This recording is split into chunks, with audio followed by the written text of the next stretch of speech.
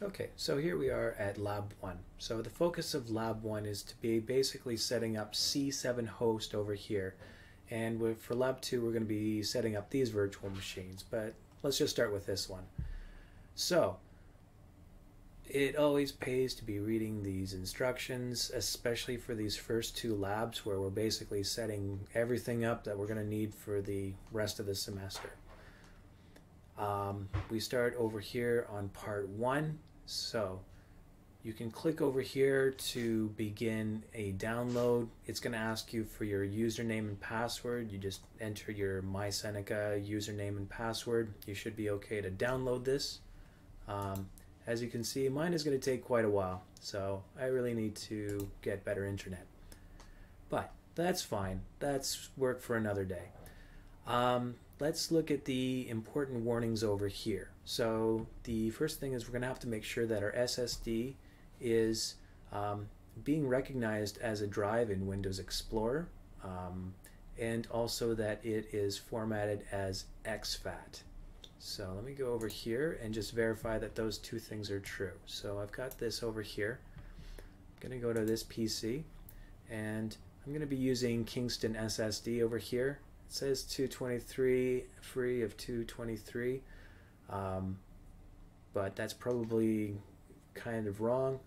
Anyway, I can see that this is being recognized as a drive just fine. So I can click on properties over here, and I should see that the file system is exFAT. If you do need to change this, what you'll need to do is format it, and the dialog for that is over here. I definitely recommend you set some sort of label that you can use to easily identify this thing. And I don't need to do this because it's already formatted this way, but if that's something you need to do, that's fine. Okay. So this is all right now. I do not have NTFS. That will cause problems. I do know that this is being recognized now as a drive. I do have virtualization set up on my computer. That is really something you'll have to, if you're having that issue, I don't know what kind of BIOS you have, and I don't know where they hide the options for these things, but that's something you'll have to verify on your own. Okay. The next thing is we're going to be working with VMware Workstation. As far as I know, it shouldn't matter too much. Okay. Sorry, my cat just scrolled the page. There we go. Let's go back. Okay, so we're going to be working with Workstation here, and let me show you how to get that set up on your home machine. So I'm going to go to Seneca on the hub. I'm just going to Google that. And what you're going to find is basically a software repository. And you should have access to VMware. So the first thing you'll need to do is sign in. You might have to create an account. I don't quite remember. But you should be able to create an account with your Seneca credentials. So now I am logged in under my faculty account. I can search for VMware. So I'm just going to do that now. It's going to take some time. So the one that we're looking for is Workstation. And you can see that you can select as Windows or Linux. I have it set up on Linux already, so this is more of a Windows example. Now, for me, you can see that they're going to be asking me for $200 for this, and I don't feel like paying them $200. As students, you should have access to this for free. You'll have to add this to the cart, and once you install Workstation 12, I don't think there's any special options you need to be aware of. I already have it set up here, so the thing that I'm going to be clicking on is VMware Workstation Pro. Just wait for that to come up. Okay, yeah, you can see I'm just using a trial version of this for this first video, but you will absolutely need to enter a license key, but again, you get it for free, so no big deal.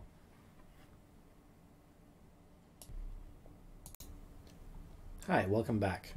So what I've done is I've rebooted into Linux just because I prefer Linux.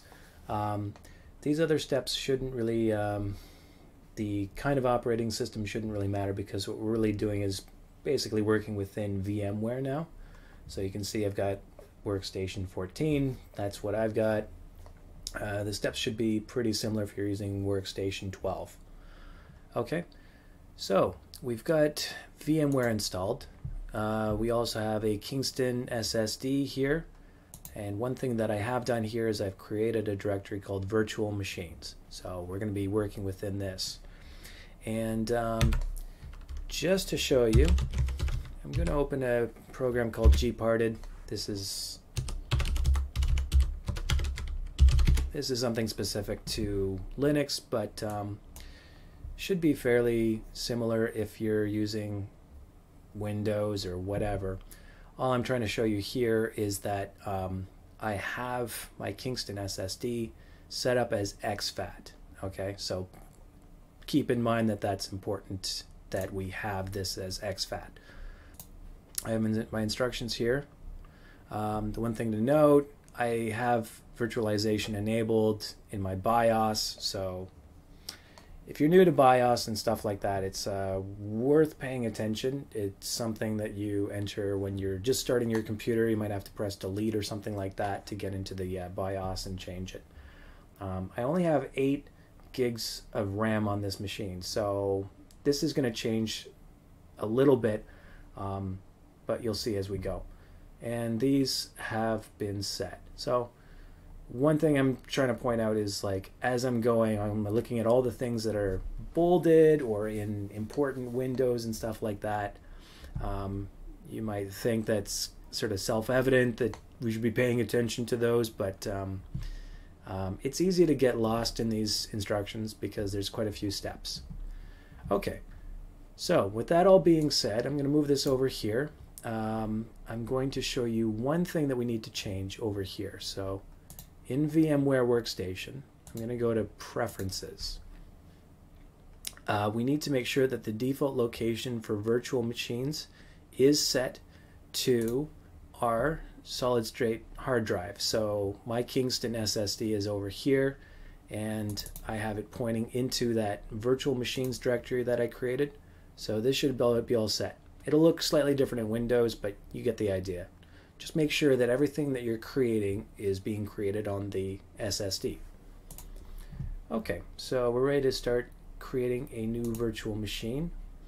So the first thing we're going to do, this is going to be a custom advanced configuration. We're going to click on here.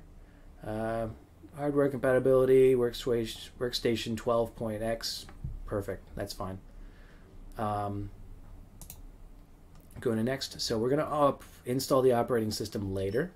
So we're going to go over here.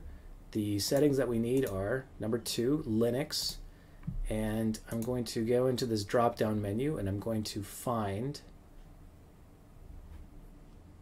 CentOS 7 64-bit. Okay, 64-bit. So I'm going to go over here. I'm going to change this from the default. I'm going to change it to C7host. I recommend you keep the same naming scheme that we have in the labs. Just it makes things a little bit clearer as we go. So I'm going to change this to 2 and 2. I'm going to change this to 4096. So basically 4 gigs of my 8. Okay. I'm going to keep this as default, network address translation. I'm going to keep this as default and this as default. And we're going to create a new virtual disk. We're going to give it a size of basically as much as we can get away with. I'm going to do 230 gigs. We'll click on next. And the name of this is going to be C7host, and that's fine. So keep that default. Okay, we get a bit of a summary here. Everything looks good. I'm going to click on Finish, but please note I'm not going to start the virtual machine yet. Okay. If you notice, I go over here. I've got this in yellow highlight. So this is what we're going to do next, okay? So once we click on finish and we close this, we have this machine not powered on yet. So what I'm going to do is go to Edit Virtual Machine Settings. Okay. The first thing I'm changing is under Options and under Advanced. And you've got this firmware type over here. We're going to use UEFI. So that's first major change. The next thing I'm going to do over here under CD, DVD, we're going to use an ISO image.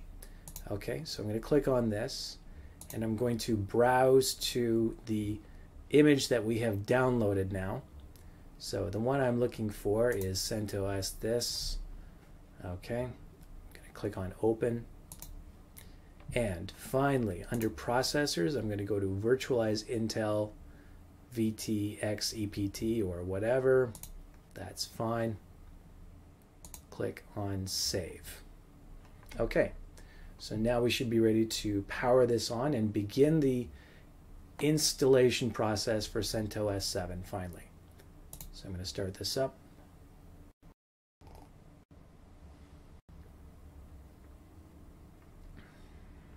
Okay, I'm going to click in this window. I'm going to go under Install CentOS 7. We don't have to worry about testing the media, we just want to install it.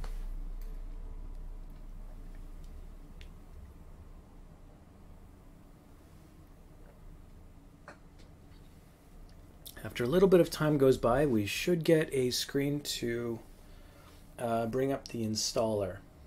And this will take more or less time depending on what kind of machine you've got.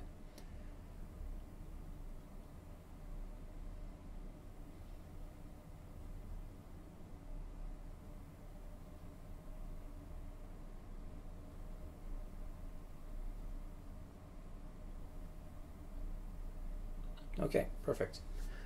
So, first thing that we're going to change is the language to English Canada.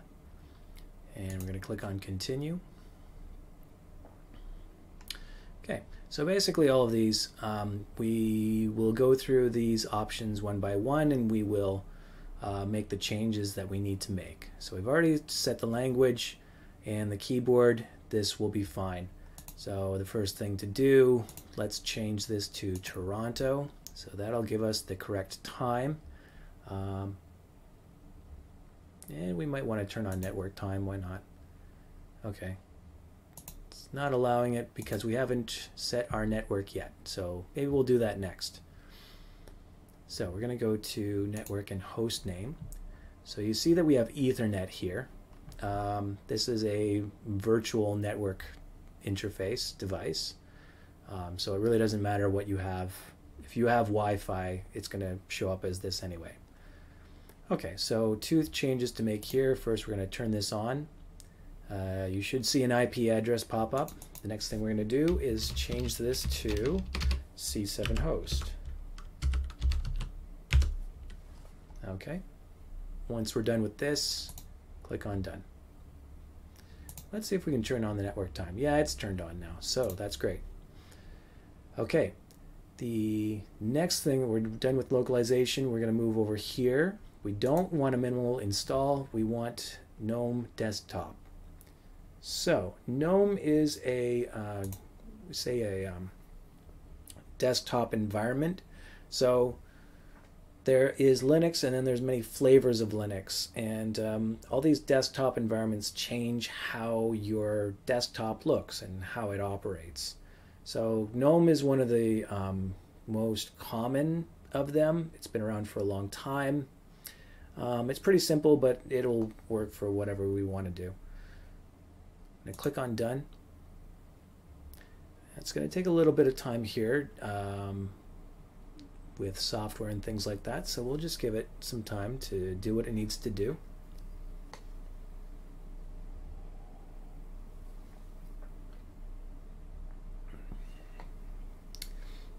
Actually, we'll just go right into installation destination because that is the next thing that we got to do. So this is important to get right because otherwise you have to go through the process all over again. we're going to end with a check script, and what that script is going to do is check the configuration of your system, make sure everything is what we expect it to be. So if you get something wrong, you might have to go and redo this entire process. So I'm going to go to I will configure partitioning. We're going to click on done. So we're now going to get into this manual screen where we have to create mount points for our installation. Okay, nothing's going to get changed until we let it go. But let's go ahead and do that. So I'm going to click on the add here. We're going to create a new mount point. Our first mount point is going to be boot EFI. Okay, click on that. I'm going to click over here. This one is going to be 2954. Okay.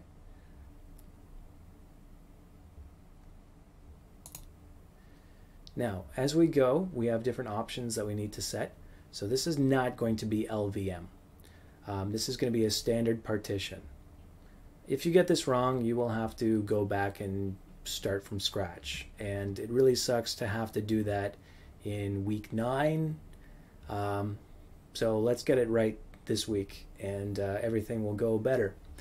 So we have standard partition. That's good. So the next one we're creating is boot. Our boot is going to be 500. Okay, we're going to add that. So boot is going to be fine. We're going to leave the default settings. We've got to make sure that this is XFS, and it is, so that's fine. The next thing we are building is root. So there's our root, and we are going to give it 30720.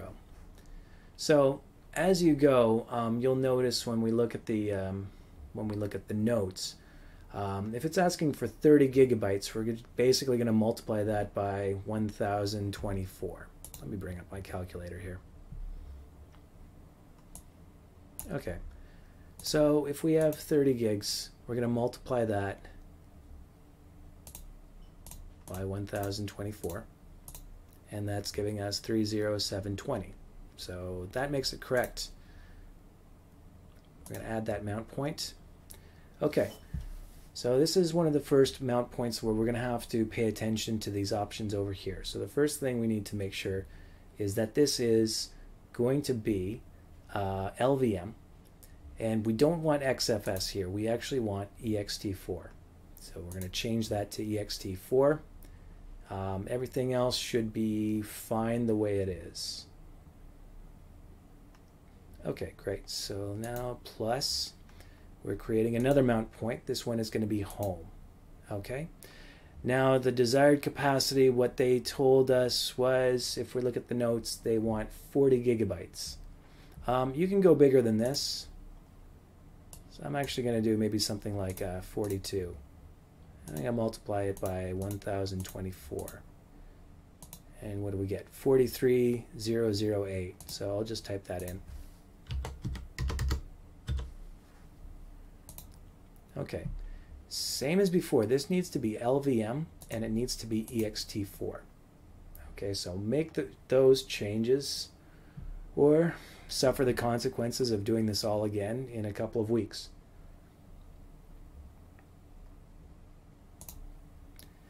The next mount point that we are creating is something that we have to type in.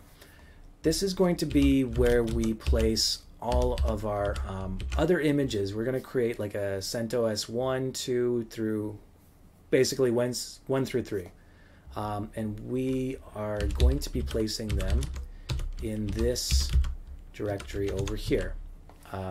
libvirt is something that we're going to be talking about next week. Make sure that you spell everything correctly. Make sure you start with the slash over here. Okay. And this is asking us for 100 gigabytes. So let's bring up a calculator once again. I'm going to do 100 times 1024. And I get 102,400.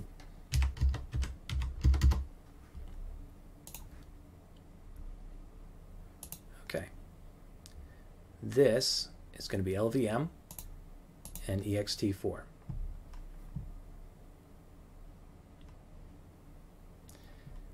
And finally, the last thing we're going to do is create a swap partition. So this is basically, let's say that you run out of RAM.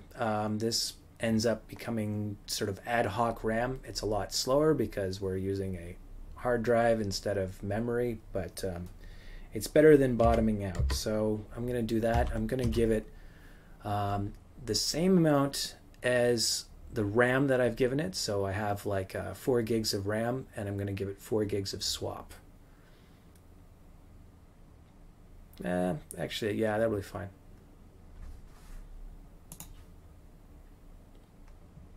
Okay, so varlib, home, boot, boot EFI, root, and swap. And that should be everything. It's always good to check and double check. So we've got swap, ext4. This is going to be standard partition. This one is going to be standard partition XFS. So this one is, default. ext4, LVM, LVM, ext4. So we should be all right. Once we're done, click on Done. We'll accept those changes. And it looks like everything is in the clear here. We don't have any more check marks or anything like that. We've got network and host name set up and everything, so we should be good to begin installation. So we'll click on there. While we're waiting for this to complete down here, what we're going to do is set a root password and a user. So if you remember a little bit from ULI 101, you might have talked about it with your instructor, but Linux is essentially kind of like a high-rise apartment. It's built to serve a lot of different users. Each user has their own home. And just like a high-rise apartment, you might have a supervisor, which they're responsible for, utilities and keeping everything in check. So that is our root user. And the root user has a lot of responsibility, so we should be setting a strong password for them. I'd recommend that you keep the same password for all of your different virtual machines, and write down your password. Have it be something that you can remember. Don't forget it. What I'm going to do here is create a password, and I'm going to create a user.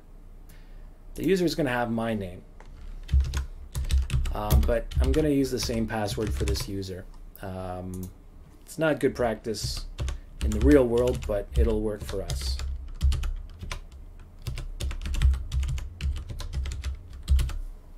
Okay, there we go. So we can click on Done. We have a username now of, well, mine is going to be eBrower, yours is going to be something else. Okay.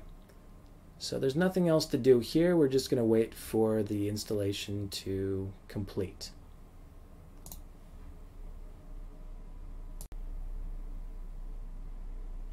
Okay, it's looking pretty good.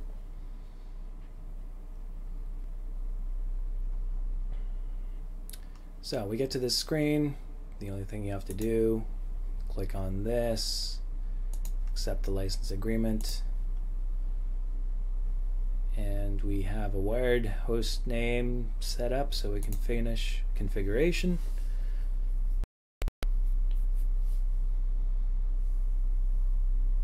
Okay, so this is our login screen. We can log in with the password that you have created and will remember.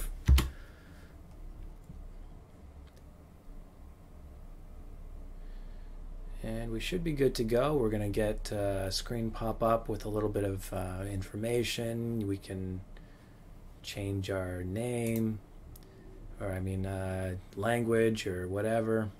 Next. I'll just turn this off. We don't need to create online accounts. You can if you want, but it really doesn't matter too much. Okay, we can start using CentOS Linux. There's a little bit of a tutorial here, but basically this is our This is our desktop.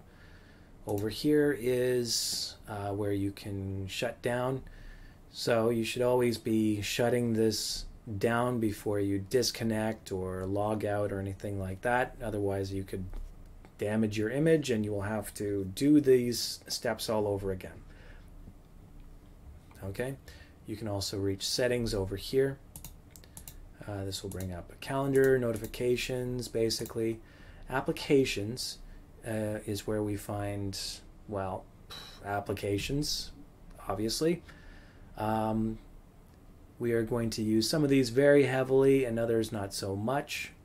Places is where you can get into your file system. So this is another way to be looking through your file system. Probably recommend that you try to do it through the shell, but it really doesn't matter too much. So other locations is where you start to see the root file system. If you remember from ULI 101, this should be a little familiar to you, hopefully. Home is where we're going to have your user space, basically. But now we're going to do a couple of things just to set up and make it a little more comfortable. So first thing I'm going to do is maybe go to settings. There's a couple things I want to change here. First thing I'm going to do is turn off the blank screen. Just because if you have finished a lab and you're waiting to get signed off, you don't want the screen to turn off and have to plug in your password again. It's just going to save time. So we'll do that. We'll also go and change the display a little bit. It definitely helps to have a little bit more space. So I'm going to do that right now. Well, let's try that. So this is fine. It's a little bit better, but I think I can go a bit bigger. So let's do this one. Yeah, that'll be fine. And one reason I'm doing this is, well, you'll find out. We just want to make sure that we still see the bottom bar along the bottom here, because we don't want to get that getting cut off. System tools, software update, and you can see that there was something running when I came in here, and there are 776 of updates available. So we'll just get started with this. The reason I have so many is because I'm using a slightly older version of CentOS than the one that you should be downloading, so hopefully you won't have this many things to install. But as soon as I run this, my CentOS will be up to date with hopefully what you've got. So we'll let that go. And while that's running, we can do a couple more things.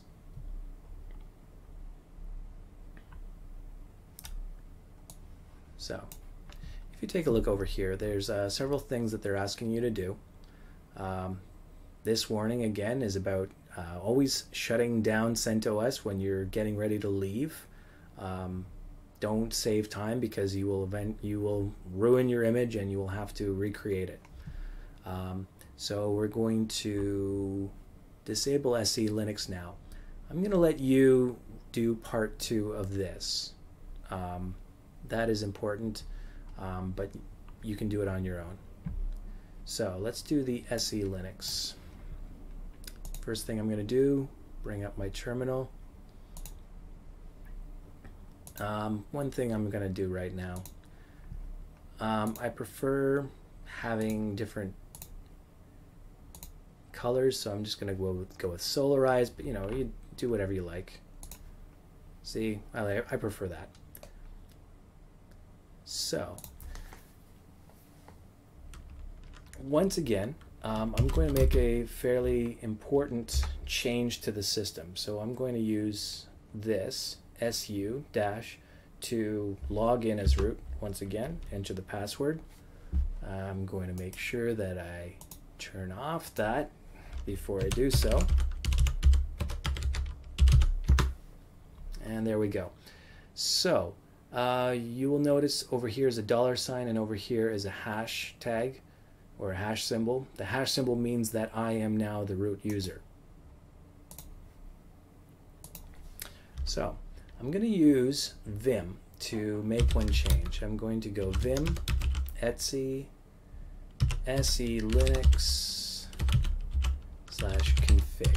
So se linux is a way of it's a security measure essentially, but what we're going to be doing is disabling it. You should never do this in an actual setting, but it's going to make our lives easier, so we'll just do this now. So let's change it to disabled, and I'm going to escape, hit the colon and X, and we'll see that change when we reboot. But I'm not going to do that just yet.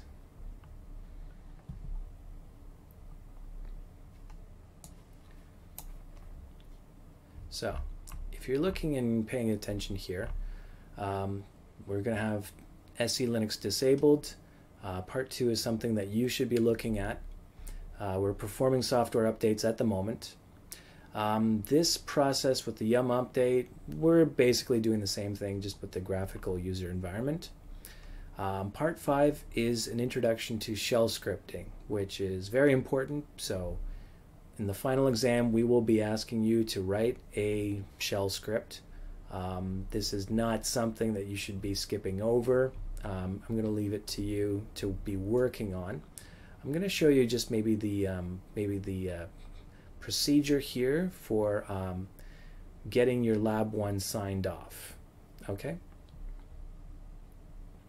So if you'll notice, they're asking you to create a root bin directory, and then we're going to use wget to be grabbing just a script. So let's work on that now. So the first thing is to go over here. So I'm going to navigate into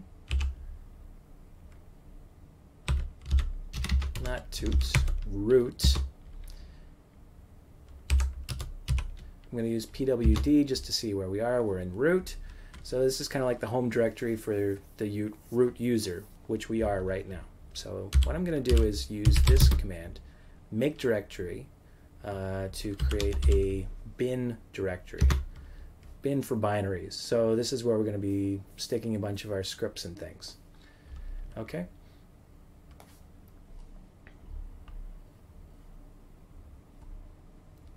So once I'm here, I'm going to change directory into it. Maybe now is a good time to talk about ls. So hopefully you remember ls from ULI. There's nothing in this directory, but for example, if we go over here, you'll see a bunch of output. And hopefully you remember using ls-l. So when we do this, we are going to get a whole bunch of stuff, and this is giving us a more detailed list of, well, it's giving us more details about these files and directories, right? So we can see permission levels and stuff like that. One thing to note is we have a very handy shortcut called ll, and ls-l and ll do the same thing, basically. Hopefully you remember about aliases. Yet another thing to go back and review. LL is an alias for ls-l, so it'll do the same thing. Okay. What else? We should also talk about this. So I'm going to go in here.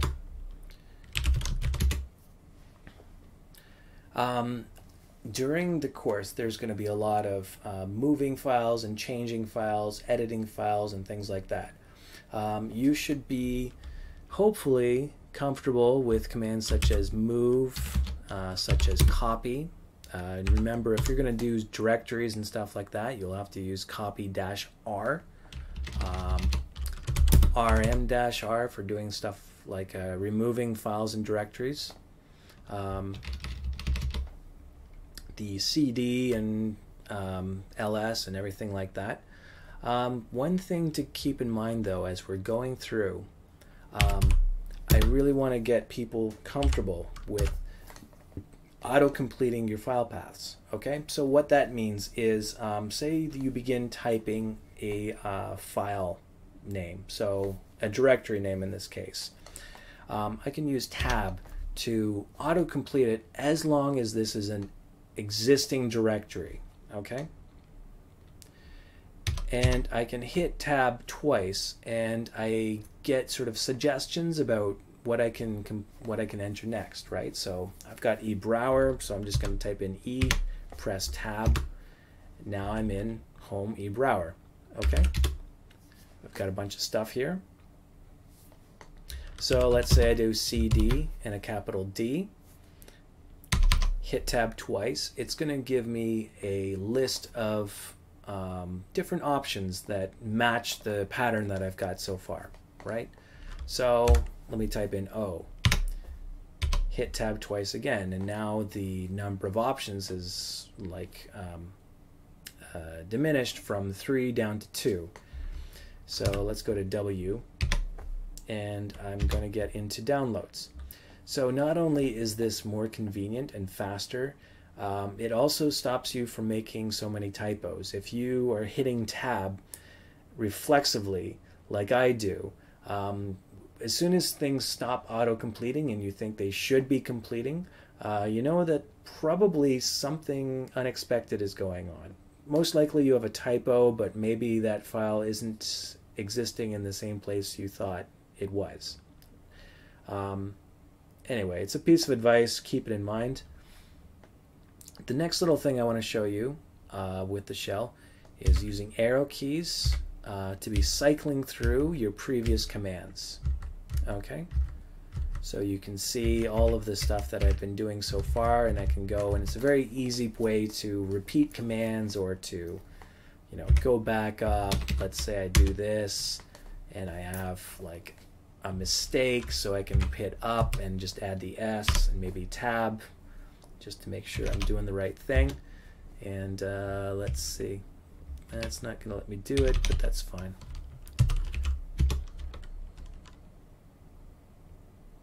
Oh, I am in downloads already. Okay, never mind. So the next thing I can show you is history. So if you're having issues, this is probably what I'm going to be using to try and figure out what you've done wrong, because it's telling me exactly all the steps that have been taken in the last little while. There's another way to use this, and this is Control R. Okay, and this is going to bring up a reverse I search. What I'm going to be able to do with this is be searching through my own command history. So it won't show you options that you've never tried before, but anything that you've done before, you can see what it's going to do. So let's say if I start typing in Vim, it's going to autocomplete with the last command that included the word Vim in it, which was changing our SE Linux config file. So it's that's something that you'll find very handy, hopefully. Oops. Okay. So I'm going to go back to root bin. I'm going to use this wget command to be grabbing our first check script. So at the end of every lab, you're going to run a check script, and this will verify that you've taken all the steps that you need to take, and hopefully it will succeed. So I'm going to run that. We're going to wait for it to resolve.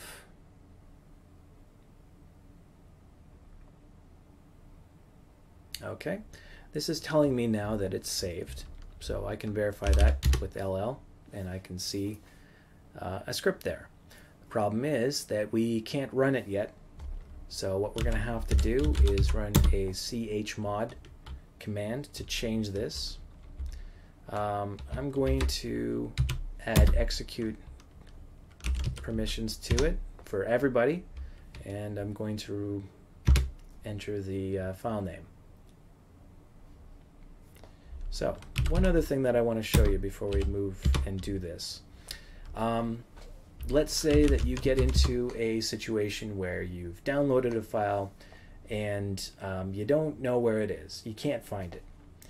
Hopefully you remember from ULI 101 about the find command. So the find command should be something that you use as sort of your first troubleshooting tool. Okay?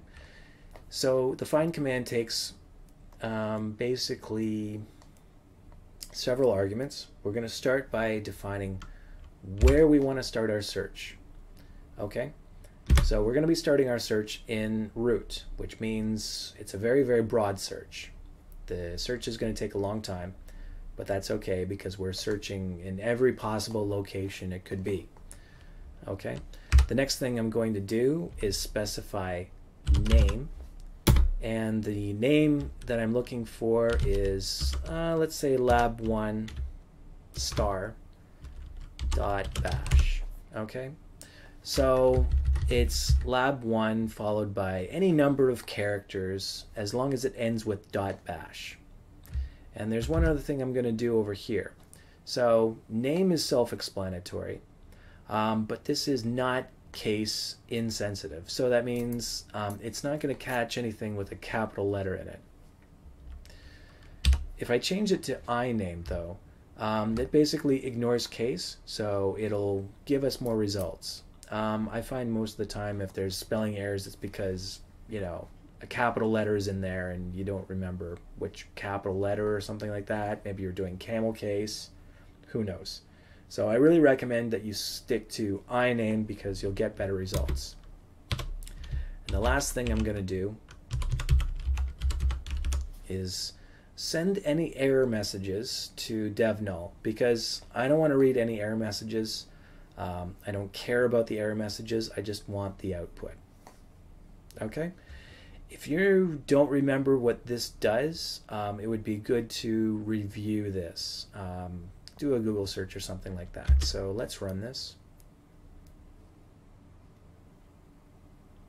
Okay, and we got one result, and it's exactly what we were expecting it to be. It's in root bin lab1 check.bash. So let's move there. And there it is. So keep that in mind. When things go wrong, you should be using find. If you lose stuff, find it. Okay, I'm going to use tab to autocomplete that, and we're going to run it.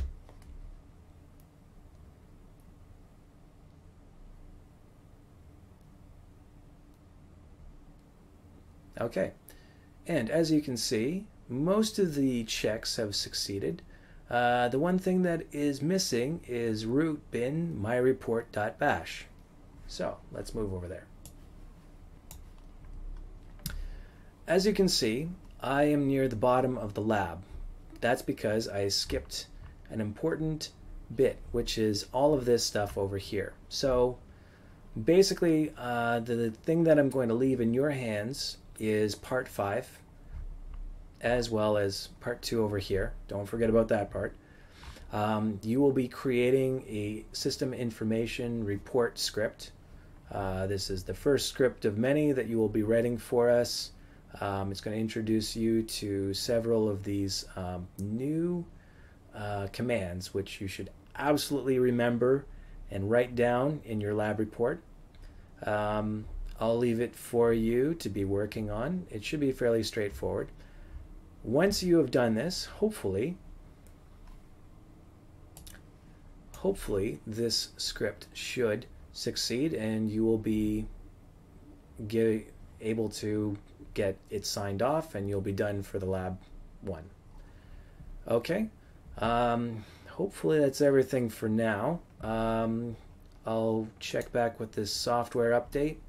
This is going to take a little while now, but I think I'll leave it for now, and hopefully this will succeed, and hopefully it'll succeed for you too. So, take care.